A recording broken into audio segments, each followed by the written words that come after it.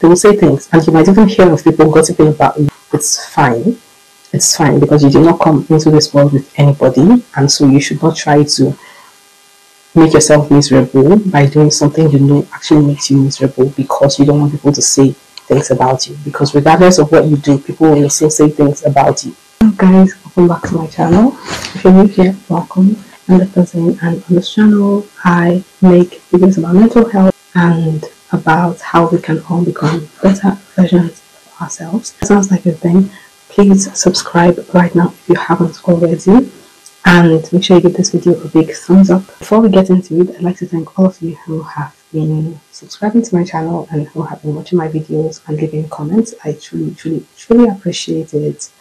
Shout out to you, Melvin, for leaving a comment on my last video. I'm going to be talking to you guys about how to find your life's purpose. A lot of people struggle with finding the right path for them, finding what they're meant to do, finding their purpose. A lot of people feel like they're living a purposeless life and they do not want to, and they feel like there is more out there for them, like they're not doing what they're supposed to do and they do not know what it is. So this is my job to give you pointers, to guide you along that path. I cannot tell you exactly what your purpose is, but I can give you pointers. Now when I talk about purpose, I'm talking about a career path, something you're supposed to be doing as a career, not necessarily a bigger purpose or something that serves a higher purpose. That is left for you to figure out by yourself. As with most of my videos, if not all, I'm going to be giving these pointers based on personal experience, because yes, this is also something that I struggled with a lot in the past, and I've been able to cross to the other side. And so I'm just going to show you things that if I had known would have helped me get there faster. Number one, if you're thinking of what you're meant to do, what your path is, your purpose is, something that is right for you, something that you're going to enjoy doing with your life, then I would ask you to look at, number one, something you enjoy doing already, i.e. your hobbies. What are the things that you enjoy doing? You get a pen and a piece of paper, open a note app on your phone or wherever, and write down all the things that are your hobbies, all the things that you enjoy doing, regardless of whatever it is, regardless of how ridiculous it might be. Just write it down. That's the first thing. Something you already enjoy doing. It's going to be one of those. Number two, think of something you are already skilled at. So it could be something you went to school for. It could be something you just have a natural skill for. It could be something, some sort of skill that you learned. And if there's more than one, please write down everything. I mean everything. And number three, I'm going to ask you to write down something that agrees with your values. And if you don't know what your values are, then write down what you'd like your values to be. And then think of things that agree with your values. So now, of all the lists, pick out the things that are present in all three of those lists. It's as simple as that. There are some things that will appear in your list of things that you like, that will appear in the list of the things you're already good at, and it would appear in the list of the things that agree with your values. Now, if there are things that, if there's nothing that appears in all three of them, that's fine. That's fine. Keep thinking. And you're going to do this, has to do a lot of rumination, a lot of reflection, and just a lot of work. So don't be impatient with yourself and give yourself time. Now, some people might say that you should think of things that you can get paid for.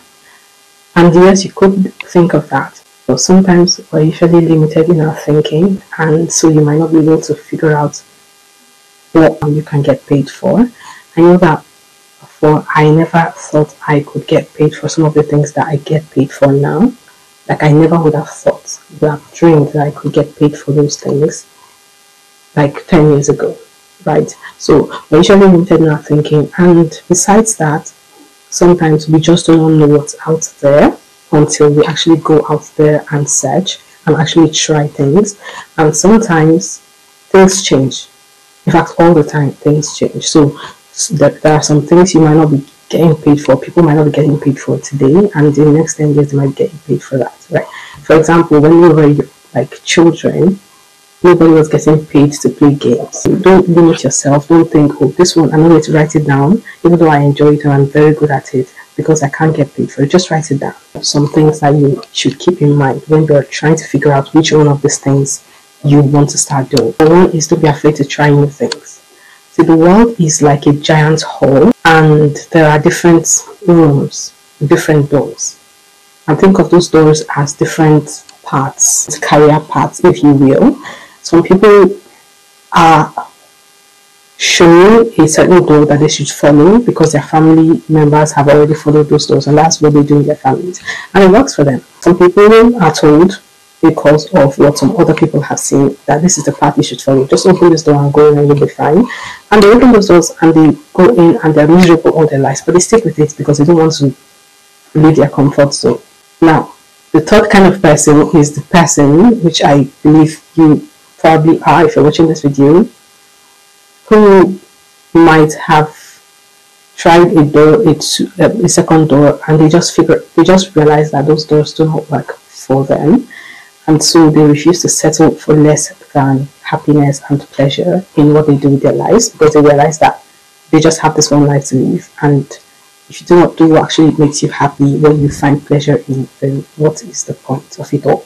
And what I would encourage you to do is to make sure you open every single door that seems feasible to you, every single door that you think you might enjoy. Sometimes you might think something will work for you from afar, but until you actually try it for a bit, you might not know if you would enjoy it or not. You might not know if it works for you or not. Sometimes you might be skilled at something, and when you actually open that door and try that thing, you might realize that it's just not for you. Sometimes you might think, oh, this is going to be very enjoyable. You enjoy doing certain things, and then when you open that door and you step into that room and you actually try doing that thing, you might realize that there are some other things associated with doing that thing, taking on that thing as a career path that you just do not want to get involved in. And you might either step back, or you can decide to refine your area and decide, okay, I'm only going to do this one thing. Don't be afraid to try new things. Don't be afraid to open doors. Don't be afraid to go through your entire lists of things that you enjoy, that you are skilled at, that agree with your values. Don't be afraid to go through every single item on that list, and you will find 1 to 2 to 3 to 4 things. And at some point, I promise you, if you use that method and you go through your list, at some point, you will realize that, in fact, you are interested in doing like 4 different things, and your problem will be that you do not know which one to stick with. Another thing I want you to keep in mind is that you want to try to focus or pay attention to things that serve a higher purpose. Now, even if you do not end up doing those things that might serve a higher purpose, I want you to keep it at the back of your mind that it's something praiseworthy, and it is something that enriches people's lives. So because of that, lots of people volunteer, lots of people do charity work, lots of people focus on religious activities, lots of people just do things that help people, or that help animals, or that help the environment, etc., etc., etc., whether or not they can get paid for those things, right? So even if you cannot get paid for that thing that serves a higher purpose, just try to see if you can incorporate that into your life and see if that can be some sort of side hustle. Even if you're not going to go into the path that is obvious that other people go into to serve the higher purpose, think of how whatever you end up with, whatever you end up doing from those lists, you can actually use a part of it to serve people, to just do good in the world, basically.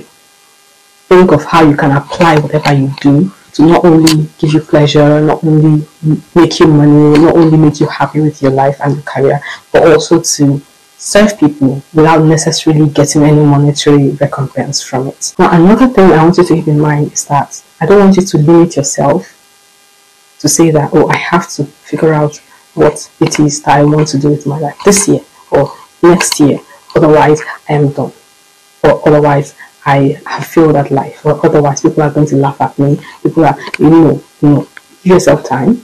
People develop at different rates. People grow at different times. People get to certain milestones at different times, and you cannot put a rush on life. Children do not develop at the same rate. Sometimes some children might have started doing certain things at maybe 1 year old, while some other children would have started doing those same things at maybe 7 months old. Right? It doesn't mean one child is better than the other or one child is inferior to the other. It just means they're different. And that's who we are as human beings, even as we grow older. Some people might have figured out what they want to do with their lives since they were like 4 years old, and it makes them happy still. Some people thought they wanted to do certain things when they were like 5 years old, and when they actually achieved those things and started doing them, they realized it wasn't for them. Like me, I wanted to be a vet doctor when I was like 7 years old, and my teacher mentioned it in class. And I worked for it my entire life. And when I started doing it, I actually realized I was miserable doing it. And so I had to think about it and realign myself and just switch to a different direction. Right? I had to figure something out. That's the way some people are. Some people do not even know from the very beginning. They are bad at school, they don't pay attention, they finish and they cannot stick with one thing. And it makes them seem flaky and indisciplined and just all over the place. But they still have to take the time to figure out what they want to do. And so whether you are 10 years old or you're 70 years old, at some point, just give yourself grace to be able to figure out what your path is. People will say things. That's another thing I would like you to keep in mind. People will say things. People might call you different names. People might look at you a certain way. People might ask you, especially those busybody people among your family members, among some friends. They might, say, at this age, you should have done this, you should have done that. And so why aren't you? What is wrong with you? Why are you? And even if you start doing certain things, they might say, what is wrong with you? Why are you doing this? What is wrong with you? Why would you be doing something like this? We don't do stuff like this in our family. We don't do stuff like this in this part of the world. We don't do this, we don't do that. They will say things, and you might even hear of people gossiping about you. It's fine. It's fine, because you did not come into this world with anybody, and so you should not try to make yourself miserable by doing something you know actually makes you miserable because you don't want people to say things about you. Because regardless of what you do, people will still say things about you. The only time people won't say anything about it is if you're dead. Get used to it, embrace it, and live your life. So don't pay attention to what people say about you. If you're asking this question and you're watching this video, then there is a fair chance that you are in fact true to yourself and you are in fact honest to yourself. But I would like you to continue on that path. Don't lie to yourself and say, well, I've tried 6 different things in like 6 different years and I still haven't figured out what is right for me. I still haven't felt it. I still haven't started enjoying anything. So maybe this one that I'm sticking with, even though I'm not feeling it, maybe I should just accept it as the thing that I'm supposed to do. Or maybe I just do not have anything that I'm supposed to do in my life. Maybe I'm just one of those people destined to move around in this world aimlessly. Don't do that to yourself. Don't lose hope and be true to yourself, and you will eventually find it out. I said do not put a time frame on yourself. What I meant was do not put a time frame on finding out the thing in general. But when it comes to trying out different things, you can put a time frame on that. So you can say, I do not know if writing is going to be right for me, so I'm going to write for a year, right? I'm going to write for a year and a half. I'm going to write for 2 years and see if it works for me. If it doesn't work for me, then I'll switch to the next thing on the list.